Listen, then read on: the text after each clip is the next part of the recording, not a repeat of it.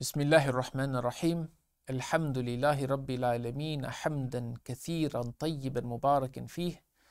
Wa sallallahu wa sallam wa barak ala nabiyyina Muhammad. We continue with the 14th chapter, and it is Surah Ibrahim.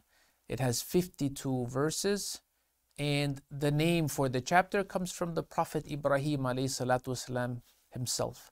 And he is known as Abul Anbiya, the father of prophets, from his lineage, from both the lineage of Ismail alayhi salatu wasalam as well as Ishaq alayhi salatu wasalam. Many prophets have come through them. And we're told, يَنْتَهِي نَسَبُهُ إِلَى سَامِ بْنِ نُوحٍ عَلَيْهِمْ صَلَاةُ وَسَلَامٍ. And we're told that his lineage actually goes to Sam, the son of Nuh, of Noah, and وَهُوَ مِنْ أُولِي الْعَزْمِ مِنَ الرُّسُلِ, and that he is from those 5 messengers that are known to have the greatest determination and had the greatest success. سبب تسميتها, why does it have this name? We're told انفراد السورة بذكر أدعية إبراهيم عليه الصلاة والسلام في سبع آيات دون ذكر قصته كما في بقية السور. We're told that the reason is because in this chapter we have 7 du'as that he makes, and that's all that the chapter is basically about, and doesn't tell us anything else about his story, his life, in the way that the other chapters that do mention him focus on. So this is specific and peculiar to these prayers that he makes, these supplications, and for that reason it takes on his name. We don't know of any other name for this surah besides Ibrahim. And we're told as far as its main objective is ذِكْرُ قِصَّةِ الرُّسُلِ عَلَيْهِمُ السَّلَامِ وَتَصْوِيرُ مَشَاهِدِ الْخَيْرِ وَالشَّرِّ. The main objective is Allah Ta'ala tells us about the lives of some of these messengers. Allah Ta'ala be pleased with them all. And that Allah Rabbul Alameen also gives us depictions with regards to their lives in relation to what there is of good as well as what there is of bad, of course, with regards to their peoples in that sense.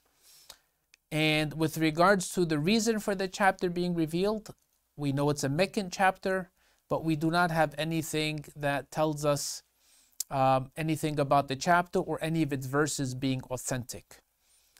فضلها. What is it that we know of its virtues and merits? The same thing with the previous chapters, because it begins with Alif Lam Ra, then it is from among those surahs that the Prophet ﷺ included that that person should read 3 of them, and in doing so it certainly is included within those 3 that gives it a special mention by the Prophet ﷺ. مناسبتها.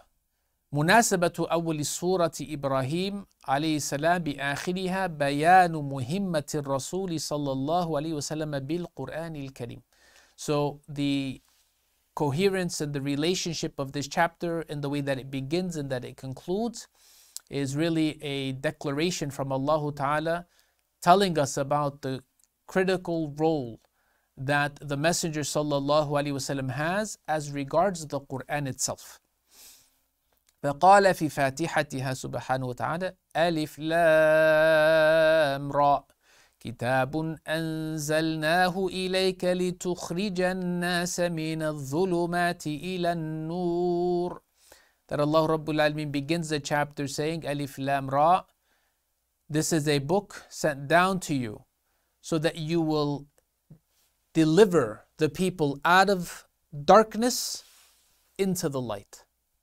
That through the Qur'an, that the Messenger ﷺ would deliver the people who believe in him, believe in who he was sent by Allah Rabbul Alameen, accept his message, what he is coming with of Islam.